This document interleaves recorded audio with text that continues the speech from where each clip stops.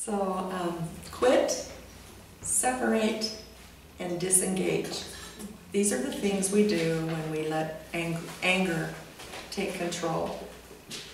And each one of these things put Jonah in a worse place than he was to begin with. And we're not above that happening to us either. I wanted to talk to you about this diagram here. This is what happens. We sin, and then we talked about the difference last week, I think, about between condemnation and conviction. And so there's condemnation, and who does that? Who brings that on us? The enemy. And we accept it, and so we feel shame. And then that's when we draw away, just as Jonah has done. And then that leaves us with an empty hand. Empty hand. We have nothing to give anyone because we're so self-consumed. And worse than that is an empty heart. And when we feel those things, what does it do? Leads us back into sin. It's a cycle of sin. And so we sin again. And then we feel condemnation and shame, and pretty soon we just keep going and keep going. And then what happens? Sorry. We crash and burn. Is that what that means? Sure. Okay. Or our consciences become seared.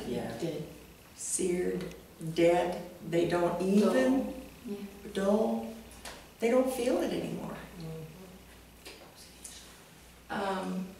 They don't feel that anything is wrong, and pretty soon we start to rationalize our behavior. Isn't that what Jonah's doing right here? He has every right to be angry about that plant being destroyed. So I call those the 3 Ds. We feel dirty, we feel different, and we feel disqualified, and every single one of those comes from the enemy. He doesn't want us, because all these things cause us to what? Draw away. We feel dirty, we don't think we can fellowship with other believers because we just don't feel like we belong. We're different from them. We know what we've done. We know that what we're caught up in, this cycle of sin, and we're certainly disqualified.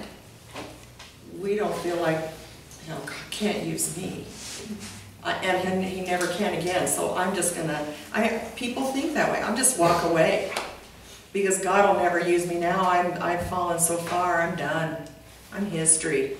It was nice while it lasted, but this isn't gonna work. I know people who have done that. And it's heartbreaking. But that's why. Because they believed the 3 Ds, the lies of the enemy. And they've stopped. We can't let ourselves get there. Because every one of us sitting here is capable of this happening to us. Why not rather do this? When we sin, we feel conviction. And that we talked about the difference last week between condemnation and conviction. You know it's sin. First thing we do, we confess and repent. Truly repent. That doesn't mean we're never ever going to do it again. There might be habits that we have, patterns that we have, that we keep slipping into. But a repentance is, I really don't want to do this anymore. Lord, help me. Give me an escape every time I feel this urgency to whatever.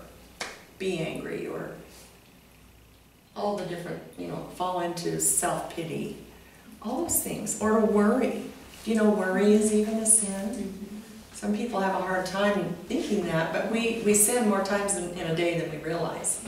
Those anxious thoughts that come upon us. Why is that sin? Facing a circumstance above God. Yeah. And making it bigger than He is. God can't take care of this. I need to be anxious. I need to be worried. Because God doesn't even know. or whatever, you know. If he does know, he doesn't care, or he's not able, we kind of fall into that thinking when we start feeling this way. And we may not say those words, but that's what we're saying. So we confess and turn around. That's what repentance means. You're going this way, you turn around and go this way. And that confession, it's turning it back over to him. Then comes forgiveness. Then thankfulness and a sweet intimacy with Christ. Sweeter than it was before. Because we've been forgiven. We've received that grace. And we fall in love with him all over again.